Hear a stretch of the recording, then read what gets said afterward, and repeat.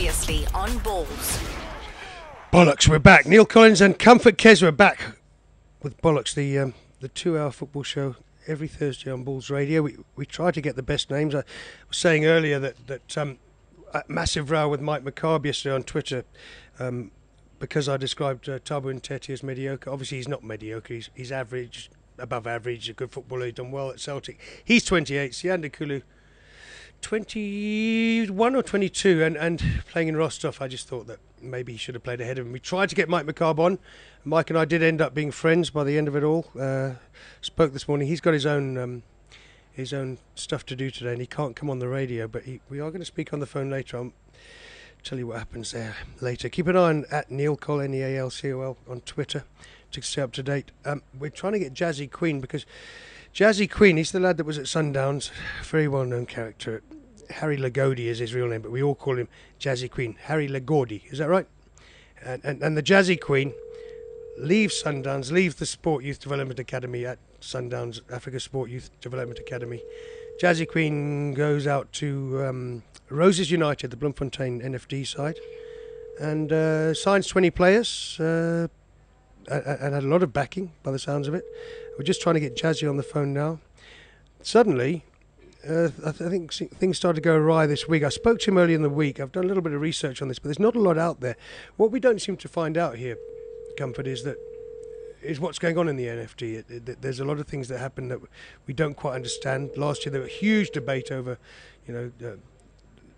Tanda Royal Zulu not getting promoted, not having played all their games, didn't get any points for the games they didn't play. The sponsorship disappeared somewhere into Soweto to the big clubs for the NFD, and they started late. And a lot of things going on. Polokwane City came up by right. The court case fell apart.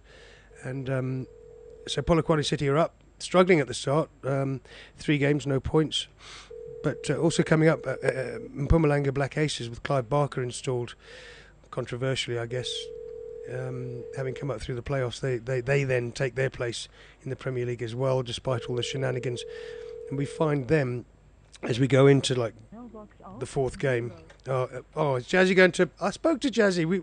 He was keen.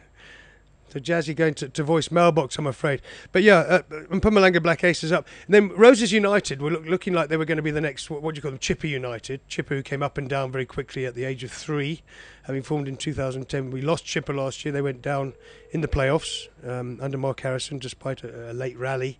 They got off the bottom. And, of course, Chipper have disappeared now. Roses United signed 20 players. They got Jazzy Queen involved. They were suddenly, looking like a side to watch in the NFD this season, with Tanda Royal Zulu, who will be back competing at the same level from Richards Bay. And now, I was told that they're now going to sell the club, or Roses United are now going to relocate to Tembisa and throwing everything in disarray. We can't get hold of Jazzy Queen at the moment, but we'll keep trying him. I'll send him a text in a minute. What often happens in these situations, Comfort, is that people get a call, from a number they know. My name flashes up and they can either swear and throw the phone away, or they can answer. But when a studio number calls, often I found my experience in this country, more so than in England, is that people won't answer calls from unknown numbers.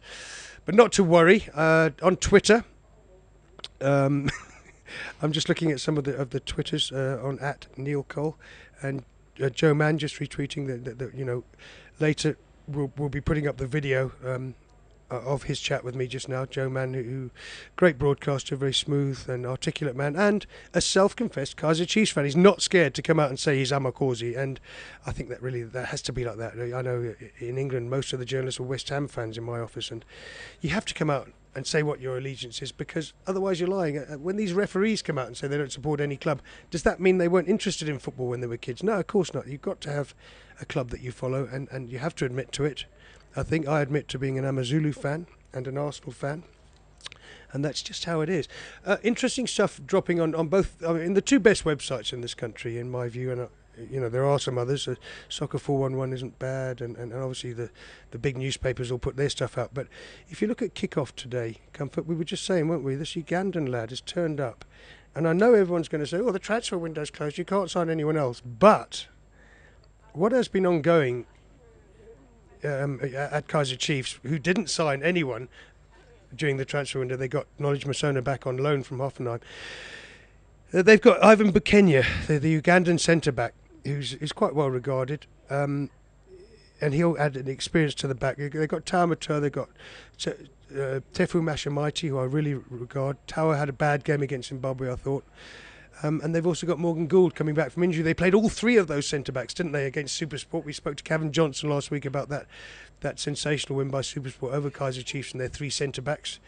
They've now got Ivan Bukenya.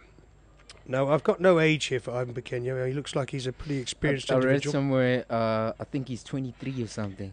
Well, looking at that picture, he's definitely not he 23. doesn't Have you just 23. looked at that? Well, that's what I was going to say. I saw him being a young, promising centre-back from Uganda, but we've got a picture here on kickoff.com of Bukenya playing for Uganda, and he looks to me to be how old? Come on, put your thinking hat back on.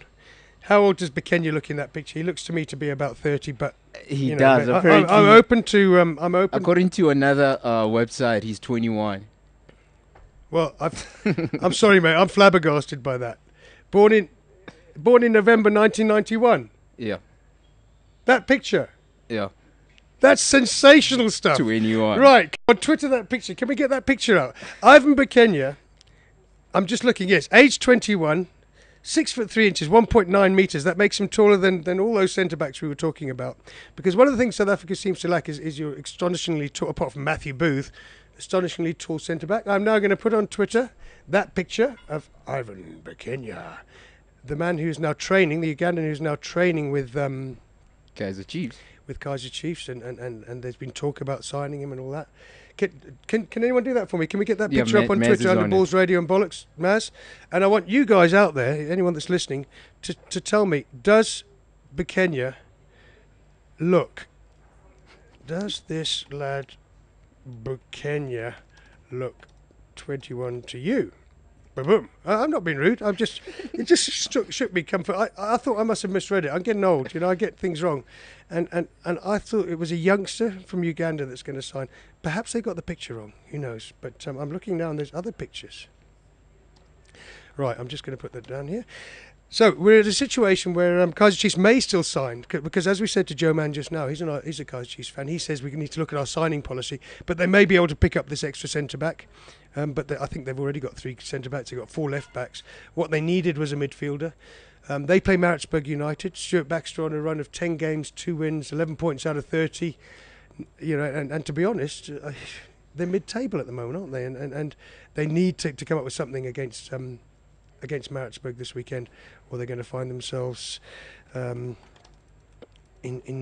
trouble. And even though Stuart Baxter became the first foreign coach to win the PSL in his first season last season, shocking stuff. I'm just putting out that picture. I love it. It's just gone on, hasn't it? If you look at Balls Radio, guys, at Balls Radio, we've put a picture of this lad Bukenya up on Wikipedia that says he's 21. I'm putting that picture up with no judgment at all, asking you guys, do you think he looks 21? I'm just going to check if anyone's actually answered that yet. Okay, guys, I think probably if we can't get Jazzy Queen, we should go on to the Mole. Should we get the Mole up? Comfort? We'll have a chat with the Mole, or we could go Zane Moosa. Which one would you prefer? Because Zane was quite feisty this morning. Zane was saying there was an analyst on TV that was didn't have any views and all that. Let's get Zane up. Come on. Let's get Zane Moosa up. Zane Moosa, one of my favourite analysts in this country. Always, when him and Shakes Kangwani are on, it lightens things up. It livens things up. They're not scared to say it like it is. Zane, I was speaking to him this morning on the phone, and he said many times during his career he felt a little bit isolated, and he felt that there was politics at work in his football career.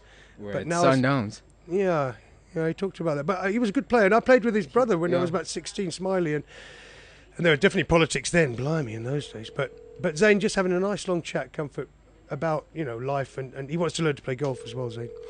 That's going to be a struggle, mate. Zane Moosa.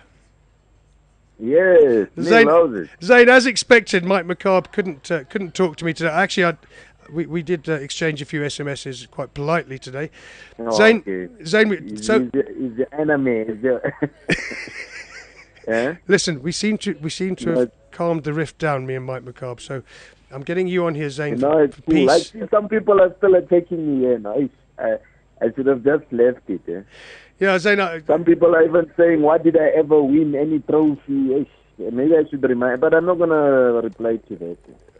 Should I tell them I was the PSL Footballer of the Year in South Africa? Player of the Year, whatever. It's not necessary, huh? Mate. You've got to have a thick skin on Twitter, haven't you? I mean, in the midst of... you have to have a thick skin. Yeah. If you say something, you have to expect it. Anyway, mate, actually, what I'm giving this... What I gave those guys, what people give me also when I'm on TV, so I should understand it. Yeah, I mean, when you put yourself up... Not everybody can like you, huh? No, when you put yourself up as an analyst, that's just what I was going to say, Zane. Not everybody likes you. Sometimes you're judged not on what you're saying, but on who you are or what you've been or your accent, as I get judged on an awful lot in this country. Personal thing. The great irony. The great irony for me is... There's even some chick now from Cape Town. She's attacking. I wanted to ask her now... I need girlfriend. Exactly. No, I'm not going to reply to her. She says I'm a hypocrite because how can I say that? Because have you ever played? She asked me, has Neil Collins ever played football? Yes, I've played football. So I'm not even going to entertain her because this thing was between me and him. Anyway. Well, I spoke to both parties involved in that brief spat this morning between you and an analyst. That I'm trying to explain. Some people are reporters, right? They go on and they tell what they know, and then others are analysts. And I see myself as a bit of both, but mostly an analyst. You and Shakes, when you go on together, I was just saying. Then I'll make sure I get the half-time. Sometimes I go and watch the other football at half-time, but when you and Shakes are on, I quite like Simba as well, that lad from the old Professional Footballers Association. I like Simba. And if you're on and Carol is doing your SuperSport analysis with you and Shakes at half-time, I will make sure, I said this to Comfort before you came on, I'll make sure that I'm watching that because you're funny, you're not scared to tell it like it is. Apologize to that guy, Yeah, no, I have... Maybe I should just say, No, Joe's cool. I spoke to him this morning. Yeah, maybe I should just say sorry to him and if you want to. I mean, that's essentially... Look, Twitter isn't like journalism, right? I don't think it's fair to judge people on Twitter because Twitter is so quick and so brief. I often make mistakes. I often type the wrong word. Like yesterday, I kept trying to write the word, the agent's name, Robert Moore, W-O-R-E. And instead of that, I kept saying Rob Moore. And it's just my fingers keep slipping. But I'm sure he doesn't rob Moore at all. So what we're looking at, Zane, is a situation this week where we've beaten Botswana 4-1 but gone out of the World Cup. Then we're looking at a situation where we play our arch rivals, Zimbabwe, and we meet and speak to Zimbabwean guys. And I don't know about you, but I talk to them about football all the time and how good dynamos are and all that. Yeah, because they're all over the place. Mate, they are all over the place, but I have no problem with that. Zimbabwe.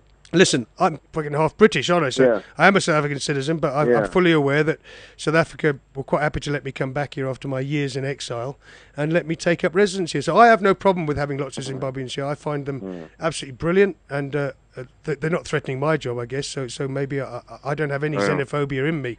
Having travelled the world and seen Britain's got lots of immigrants from all over the world, I have no problem with that. But I have a problem. I have a problem, Zane, with losing to Zimbabwe. Not just losing, but being outplayed by them. What happened there? What happened? Yeah, Neil. Go on. I don't know. To tell you the truth, I was a bit disappointed. To tell you the truth, after us losing out. I mean, we beat Botswana, but having lost out on qualifying for the next stage of the World Cup, my interest levels kind of dropped in terms of even watching the game. To be honest with you, I was watching another soapy. No, honestly, I'm being honest.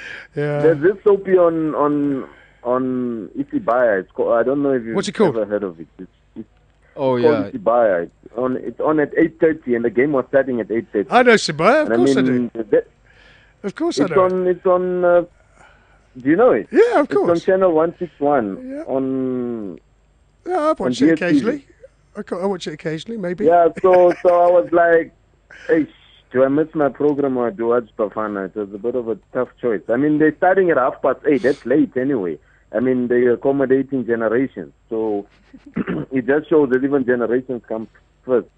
So I was like watching, and then when it was advert, I was changing. In between, I was watching. So I didn't really get the performance per se. Like you said, Zimbabwe outplayed them. I watched a bit more of the second half, though, because by that time, both my programs were finished. Isibaya and Zabalaza. I'm not being funny. I'm just telling you the truth. The reason I'm saying this, look, there's some things I don't get. I mean, Gordon says the boys are thrown in at the deep end. I mean, we didn't have time to prepare. I mean, all these guys who were in the team, or most of them, unless I'm wrong, they've been playing, they've been involved in a COSAFA Cup or otherwise. Yes. I know that the team that played against Botswana was probably was different in terms of the overseas players that had to leave, the Pirates players not available. So there were some changes, but it wasn't wholesale changes that would affect the nucleus of the squad. I mean, it's not like we had a totally new team and players haven't played together. Those guys played in the COSAFA Cup.